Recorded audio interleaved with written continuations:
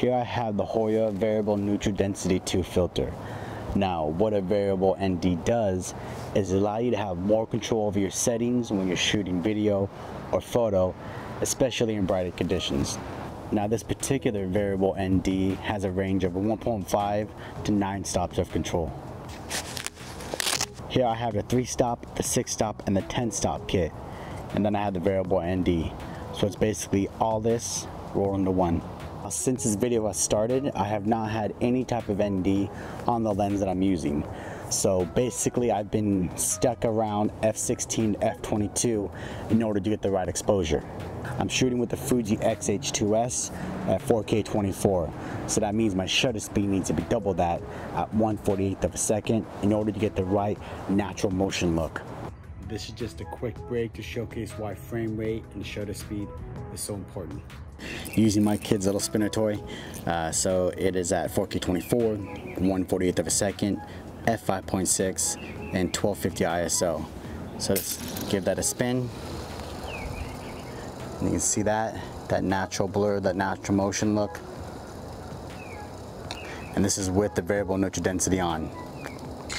Alright, now I'm taking off the variable neutral density, and I have to bump up the shutter speed in order to get the exposure right. So it's looking like I have to be around about 1/250th of a second, f5.6, ISO 1250 still, and let's give this a spin.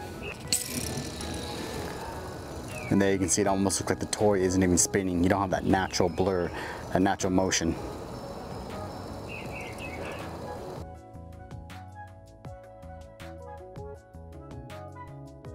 And since I'm shooting f-log 2, the lowest my ISO can go is 1250. So that means my f-stop has to be around that f16 to f22 mark.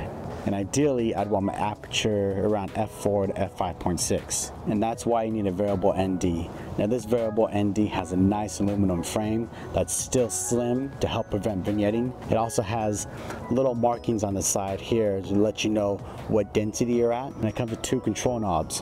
One has a spare and one that screws into the side of the filter, so you have better control when rotating the filter. Alright, now I'm going to throw this variable ND on. Now I'm just going to shift it over to f5.6 and then just adjust the variable ND till I get the exposure correct. And now I'm at f5.6, shutter speed is 1/48th of a second, and ISO is 1250. Now here's a shot at f1.4, and you can really see that shallower depth of field with me in focus and the background blurred out.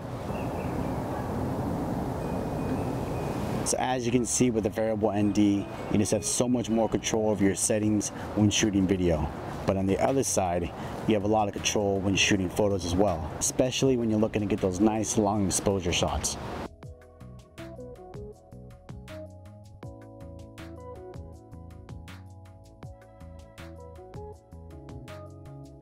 Okay, so that is the Hoya Variable Neutral Density filter. So make sure if you have any questions, please feel free to reach out and pick up one of these filters. It's a huge necessity when shooting photo or video.